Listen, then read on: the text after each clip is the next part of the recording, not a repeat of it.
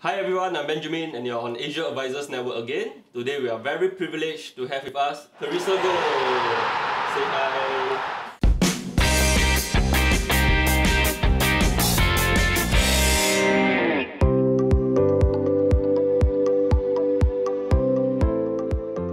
Do you remember the moments when you realized you were different?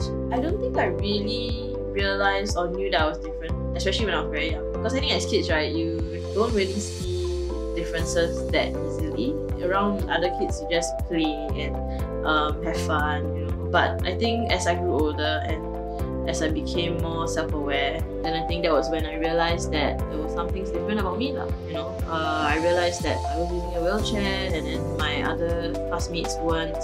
So like small things like this, I did realize only as I grew older. It wasn't too bad because my parents always made me grow up being very independent. So I didn't have to depend on people. You know, things like when we're at home our switches are at my level, so that I don't have to ask for help when I want to turn on the lights, something that is daily routine. You don't realize all these height differences until you're on the wheelchair. So like I think my parents were very proactive in that sense, making sure that next time, you know, I won't feel too different. I won't feel like I need to depend on people, you know. Yeah, but I think I've been very lucky to be very just be surrounded by my family and friends who really don't make me feel like I'm different.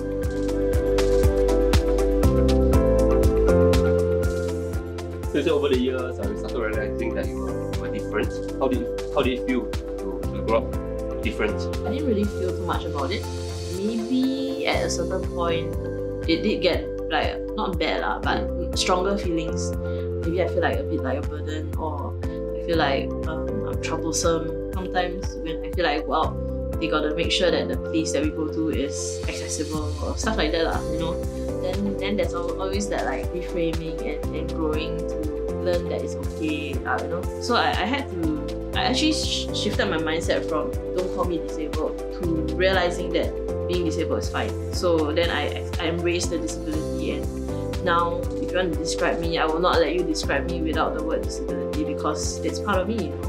And it's not something I'm ashamed of because I've grown up with it. It's made me the person I am. You know, I'm independent, I'm happy, made my life so much better. And I think that was something that I had to learn as I grew up, because as a kid you don't realize it, then after you start realizing, and then after that you feel like you're a burden, then after you realize, no, I'm not a burden. If they want to hang with me, they gotta realize it's part of me. So after that you become really empowered by it. So there's different phases in my life So now I'm like, this is the best position I can be you know. I'm happy and healthy and independent, and like I feel like my life is really good.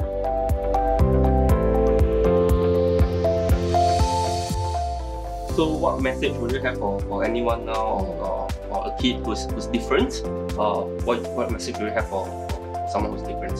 I think differences come in many types, many views. Like you can be different visually, you can look different, you can sound different, you can be different on the inside. Cannot see only, right? Sure. I feel like it's easier now in this current climate to be accepted for being different. Like, I think this is a good time to talk about being different. I think then you kind of find out there's anyone else like you, and then you can kind of realize you're not alone, because there's bound to be at least one other person like you. And it's just up to you to kind of go look for that person, you know. It's important to realize that all of us have our own values, all of us are valuable, all of us are important people, you know. And it's just to know your own value, you know. I think especially when I was a kid, you know, when I looked out in like the media, newspapers or whatever, and I didn't see any other child or person on a wheelchair, it made me feel alone, you know. It made me feel like I was the only one, and which is why I think representation is so important, you know. Whenever we have opportunity to put stuff out into the world, especially visuals or any kind of information, you know, you have the chance to show something off. I think that's a chance for you to show anything that's with you. Yeah, I think it will help anybody out there who feels a bit different, and they see that and then like they don't feel that alone anymore.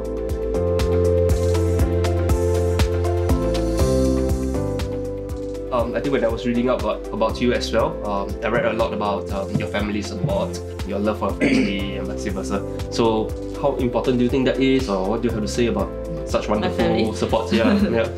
I mean, they are the best lah. They are truly the ones that have been there since the beginning, you know.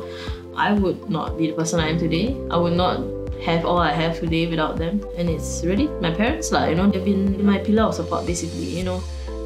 From the beginning, because I'm the first child, you know, and it's already hard having a kid, but you know, you add on a little bit extra challenge of having a child with disability, a first child with disability. I think they had an extra challenge, but they took it, and then they were very proactive in finding information. At that time, no Google, right? So just yellow pages. Wow. Yeah, and they were very proactive in searching for things that would ensure that I will grow up to be the best version of myself, you know, independent and healthy and happy. And those were the things that were important to them for me. And that was the things that they have to do, you know. In the past, it was like 1980s or 90s, like 90s lah, early 90s. And they just had to be creative in certain ways, because at that time, disability is just not a topic that many people talked about or knew about, you know. So yeah, I mean, they always have my best interest at heart lah, and my family is always there for me.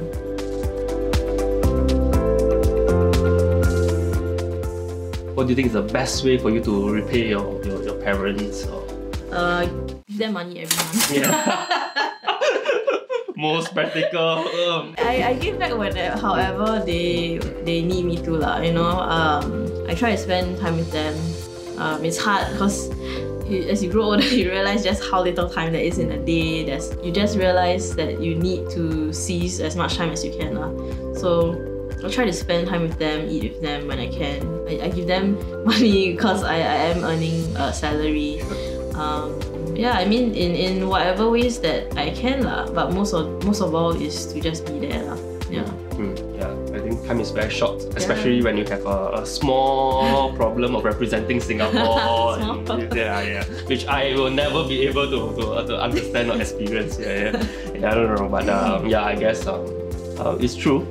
Yeah, I have 2 boys now as well. Really? So yeah, I mean, there's never enough time to spend with loved ones. Yeah. I mean, like life is so short, isn't it? And I feel like I have no time to be really afraid of anything, because if you're afraid of something, like, then you don't do it, and then let's say you don't know when your life is gonna end, and then if it like ends next week, and then you don't get to do the thing you want to do, and then that's regret, right? So it's like there's no time to be afraid, there's no time to be uncertain, there's no time to say next time, you know. It's always seizing now, and it can be a good or bad problem. But it's just making sure you enjoy life for what it is lah, you know, and not having regrets as much as possible. And I'm sure it's a very punishing schedule now. You are training for some meets that are coming up. It's normal training. I train every day except on Sundays. So there's gym, there's swimming, there's physio. I mean, other things that are mixed into making sure that training goes well. So we have psych appointments, we have nutrition appointments. All the little things that you just have to fit in to make sure that you do well in training. Because you can like just train hard, right? But then if you don't take care of your body through physiotherapy, it breaks down, then you cannot train. You gotta make sure you take care of every part of your life. And above everything else, like for me especially, like it's very important that I'm happy, because I feel like I train best when I am happy.